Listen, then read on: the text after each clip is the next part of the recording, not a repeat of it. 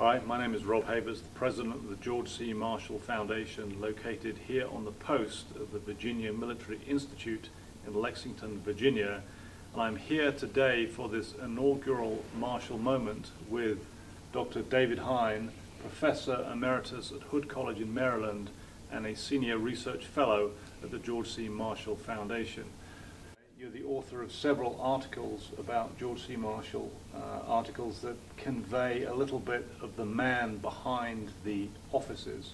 Perhaps you could start by telling us what it is about George C. Marshall, soldier statesman, that you most admire. Well, what I really admire about Marshall, and I kind of envy this in him, is that he was so well grounded. He had a kind of moral gyroscope inside of him that worked all the time, 24 hours a day, 365 days a year. So he was utterly reliable, utterly trustworthy.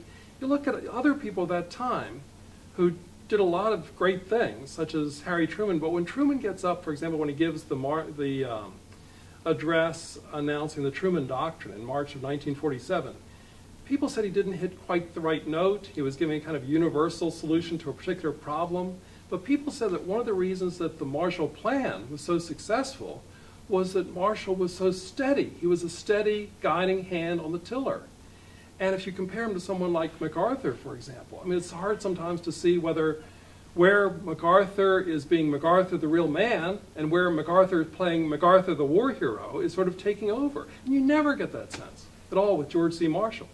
And I've asked myself why that is, what accounts for that outstanding grounding of his. And I keep coming back to a very minor incident. I saw a letter that he wrote, that he sent off toward the end of his life, where he was asked to be on the chapter of the Washington National Cathedral. And the chapter is like the vestry of the Board of Trustees. And Pershing had died, and they were inviting him to take the place of Pershing. And Marshall wrote back and said, "No, I'm sorry, I decline. My spiritual life is confined to St. James Episcopal Church, Leesburg, Virginia." And you just get that sense with Marshall over and over. He's, to me, and to my way of thinking, he's a kind of Burkean who treasures the small platoons of life, family, neighborhood, his own little church, and so on. And he takes on these dramatic, large jobs, Secretary of Defense, State, Army Chief of Staff, because he's trying to preserve the ordinary, everyday American way of life for people. And that's what it really comes down to. I think you just find him very centered and grounded without a chip on his shoulder, and just a great American hero. That's a very good and a very full answer. We often get asked at the George C. Marshall Foundation, where are our marshals today?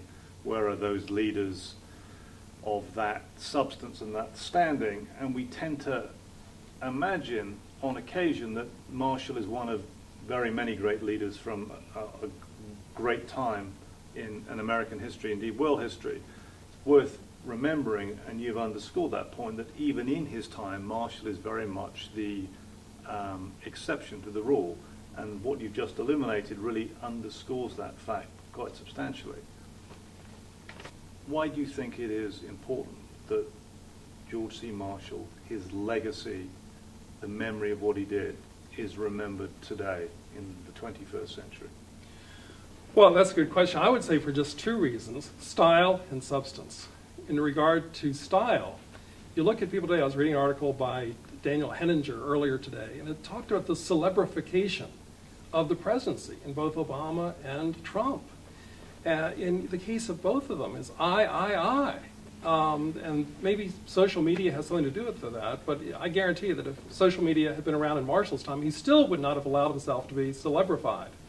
When Marshall said to the people working with him that I want you to know that I reserve my emotions for my wife, Marshall didn't mean I have no feelings. He meant I want you to deal with these problems that we're confronted with in a cold, analytical, rational, tough-minded way. We've got serious problems to deal with.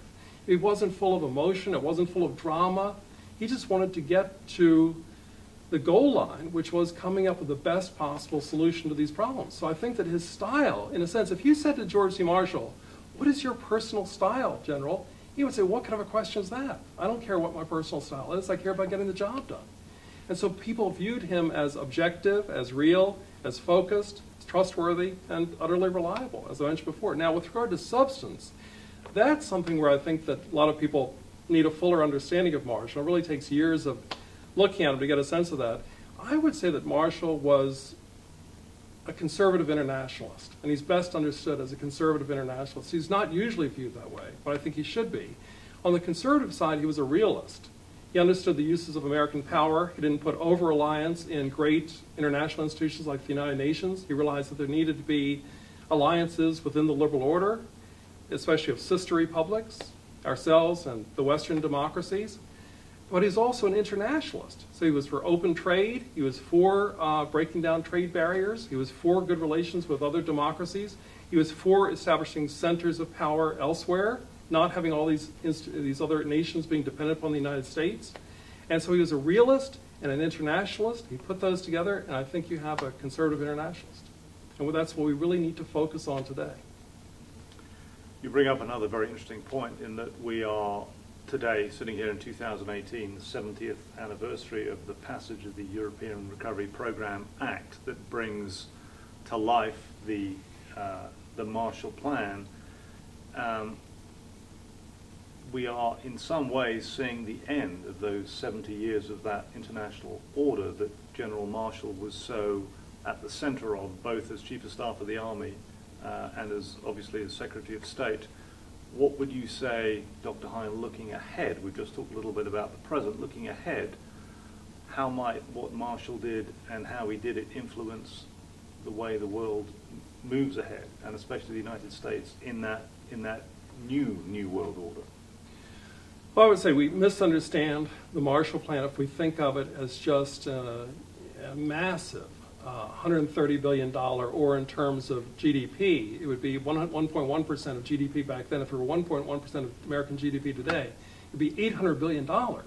So if we think in terms of just throwing $800 billion at a country or a region that's in trouble, that's struggling, we'd be making a huge mistake. But I think if we look at the underlying structure of the Marshall Plan, having to do with putting out there and really speaking for and enabling democracy and human rights, and also free enterprise. I think we forget sometimes how much the Marshall Plan was a structural reform in which we were trying to enable these countries that were really thinking about going to socialism or even communism with a very state-controlled, command-control economy, how much the Marshall Plan really pushed them in all kinds of agreements all the way down the line to give free enterprise a real chance, give the market economy a chance. And those two things, I think, are what the United States has not had at the forefront of its consciousness in the past few years. The positive features of democracy, but within situations that are within the United States' national strategic interest, not just going around pushing democracy on recalcitrant states everywhere, and also the value, the significance of democratic capitalism. There are still no systems in the world, I think, that are better than either democracy or democratic capitalism, and the two go together in terms of the basic freedoms of human beings. Yeah, absolutely, and Marshall himself, in accepting the Nobel Peace Prize in 1953, in his acceptance address, spoke to those very things, that he understood the role of democracy and economic freedom in terms of a reciprocal relationship. So that's an absolutely very important point. Dr. Hein, we sit here with the 4 volumes of the famous Forrest Pogue biography of George C. Marshall between us. If you had to suggest to our viewers what other good works on Marshall may be, what might they be? Well, these are very valuable. But and you're an excellent scholar, and so you know that scholars work in terms of levels. So at the first level, there are primary works. And fortunately, the papers of George C. Marshall, published by the George C. Marshall Foundation, are wonderful. And I think that what a lot of viewers might not know is that these are not just letters and documents. It really tells a full history, because the editors have done such a good job of putting these documents into context. You can actually read it with pleasure from page to page and get a lot out of it. So I always start with the papers of George C. Marshall, and then I often check a good, solid 1-volume biography. And from my point of view, the volumes by Ed Cray and Mark Stoller have not been replaced. I think that someone might come along someday and write a good 1-volume biography. I'm not the person, but those are excellent 1-volume biographies. And then the need is at the next level to put Marshall in the context of others that were working on similar problems. So for example, in World War II, Marshall and His Generals, or Roosevelt and Marshall. And then when you get to the Marshall Plan, the latest book by Ben Steele is just excellent on the Marshall Plan. And then I think in terms of the whole situation of Western Europe and Europe in the post-war period, The Struggle for Europe by Will Hitchcock is outstanding. So I would recommend all those books. Excellent. Right. Additional recommendations for works that support and add detail to this time period and this subject? Well, yes. In relation to my lecture on the Marshall Plan, Defending Democracy, I would recommend a couple books that have come out just in the past few years. And one of them is by Professor Henry Now, George Washington University, called Conservative Internationalism. And that was published by Princeton University Press in 2013. And the other one is a book by a fellow named Paul Miller, and it's called American Power and Liberal Order, which brings together exactly the two themes that are important to emphasize: realism, defending American interests, but also liberal order, expanding the liberal order, because democracies tend not to fight one another. So the more that we can expand the realm of democracies with the same principles and values, in other words, not just defend our interests, but also project our ideals, the better off we'll be as a country. So it's in the American national security interest. You can see the full video presentation of Dr. Hein's Marshall Legacy Series lecture, The Marshall Plan, Defending Democracy, on our website. Dr. Hein, you're obviously familiar with Marshall, familiar with what he did, you're familiar with the Marshall Foundation. Speaking to our audience out there across this country, indeed across the world, why might people come to the George C. Marshall Foundation here in Lexington, Virginia? Well, I see this institution as the center, the magnet for anyone who has any interest in this important figure, George C. Marshall. And I think of it from the time you enter the front door, you encounter Marshall through the artifacts of the museum, and there you have artifacts from his own life and important career. Then you come back into the library, where you can engage with the actual words, the actual text of George C. Marshall. Then you can attend a Legacy Series event in which scholars really try to shake up ordinary perceptions and try to do some new, fresh thinking on George C. Marshall. Then you can, if you're an undergraduate, participate in the Marshall Foundation Scholars Program. And that tries to engage the rising generations, 18-year-olds, 22-year-olds, whatever, to really do original research and to find out who George C. Marshall was and what his connections were to World War II, to the Cold War.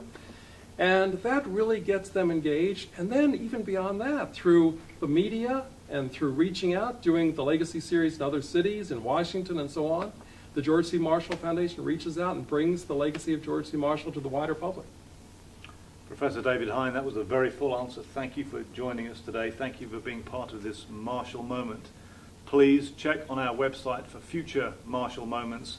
Visit us at www.georgecmarshallfoundation.org and plan to attend the Marshall Legacy Series lecture either here in Lexington or coming soon in Richmond, Virginia. Thank you for joining us today.